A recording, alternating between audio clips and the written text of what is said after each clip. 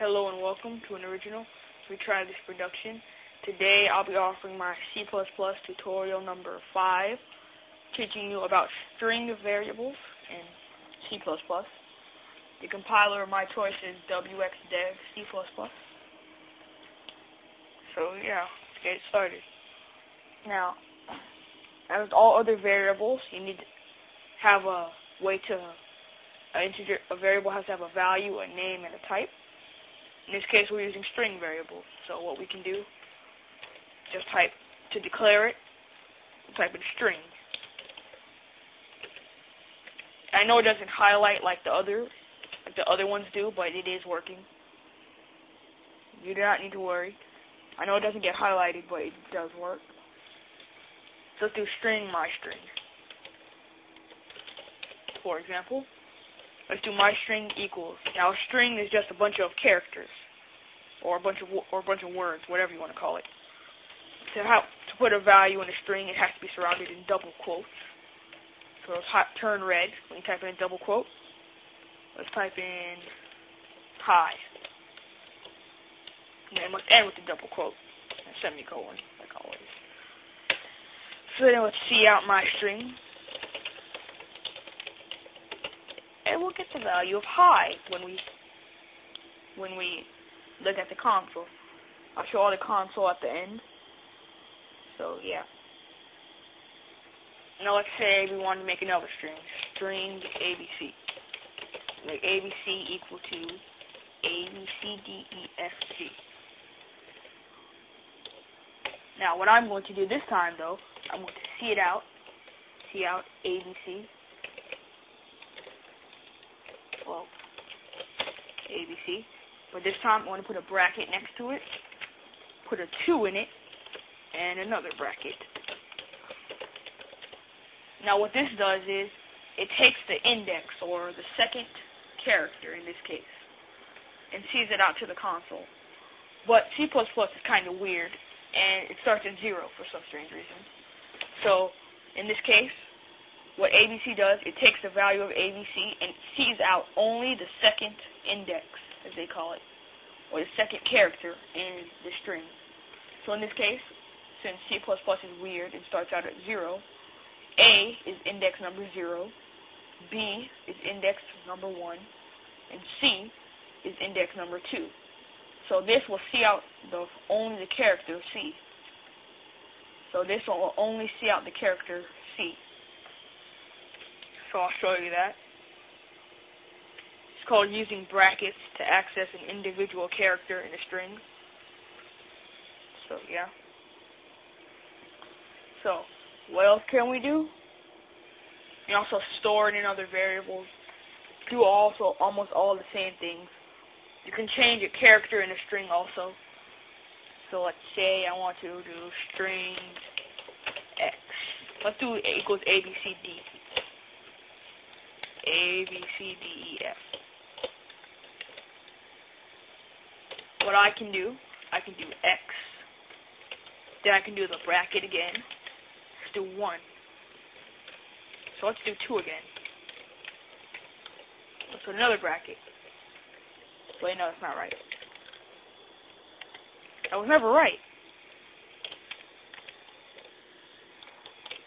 That was never right. Hold on. I'm sorry I'm making all these mistakes. I had my hand on the shift bracket. So what we can do is x2 equals, then we can, x2 equals, then we can put a single quote, and we can change it to whatever letter we want. So I can select J, and change it to J.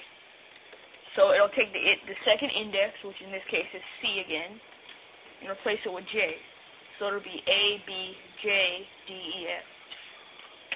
I'll see it out. So I'll see it out X so you can see it. I'm sorry for the error that happened. I apologize for that. So, what else can you do with a string? Let's see. You can add on to a string. So let's say we have Let's use my string. Let's bring back my string.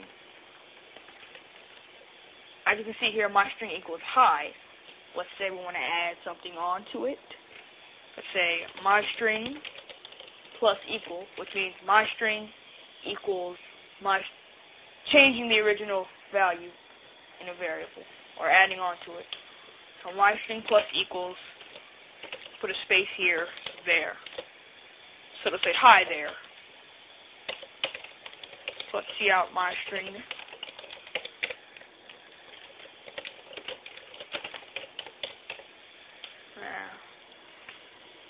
And then when we see out my string, we'll get the value hi and there, because we added on to it. So yeah. You can also do that with characters also. You do my string plus equals and then a character. So let's say I want to bring back string X or string ABC. Let's do ABC plus equals. We have ABCDEFG. Put a character H. See that out. ABC. Yeah, and no. So, yep, that's basically all the things we can do with strings. You can also add strings together. But that's probably obvious. You can add strings together. Add a string and a string constant.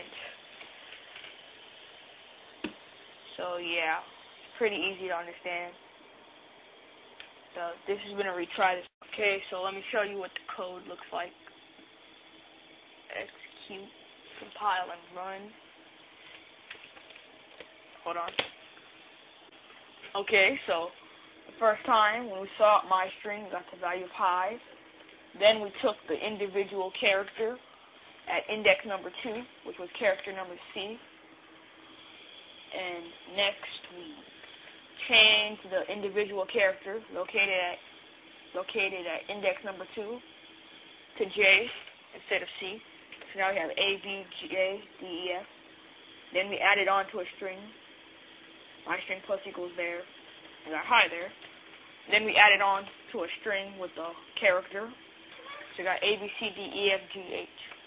So this has been a Retry This production. Hope you enjoyed. Don't forget to subscribe.